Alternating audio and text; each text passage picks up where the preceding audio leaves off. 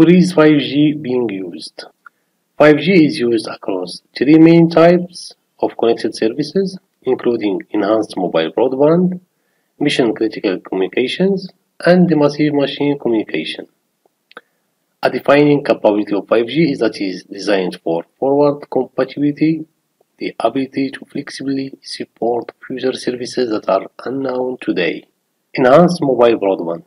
In addition to making our smartphone better, 5G mobile technology can provide new experience as virtual reality and augmented reality with faster and more uniform data rate, lower latency and lower cost per byte. Mission critical communications. 5G can enable new services that can transform industries with ultra reliable availability, low latency links like remote control of critical infrastructures, vehicles, and medical procedures. Massive machine communications.